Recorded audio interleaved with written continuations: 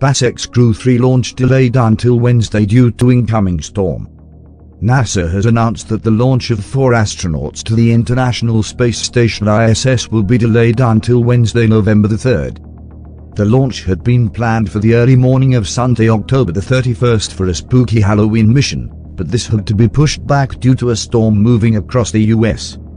NASA and SpaceX now are targeting 1:10 a.m. on Wednesday, November the 3rd for the agency's Crew-3 launch to the International Space Station due to a large storm system meandering across the Ohio Valley and through the northeastern United States this weekend, elevating winds and waves in the Atlantic Ocean along the Crew Dragon flight path for the October 31st launch attempt, NASA wrote in an update. NASA had been prepared to push back the launch due to rainy conditions in Florida, which would make launching risky. The launch will now go ahead early in the morning hours of Wednesday, November the 3rd. Liftoff is scheduled for 1:10 a.m. on Wednesday, 10:10 p.m. on Tuesday, which you'll be able to watch live.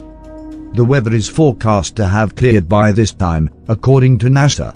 Weather conditions along the ascent corridor are expected to improve for a November the 3rd launch attempt. And the 45th Weather Squadron forecast predicts an 80% chance of favorable weather conditions at the launch site. The 4-person crew for the Crew-3 mission consists of NASA astronauts Mission Commander Roger Chari, pilot Tom Marshburn, and mission specialist Caleb Barron, plus European Space Agency astronaut mission specialist Matthias Mora.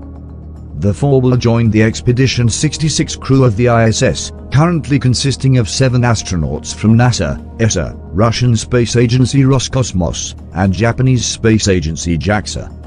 The station won't remain that busy for long though. There will be 11 crew members for just a few days, before 4 of the Crew-2 astronauts depart from the station on November the 8th. The remaining 7 crew members will later be joined by 3 more Roscosmos colleagues in March next year.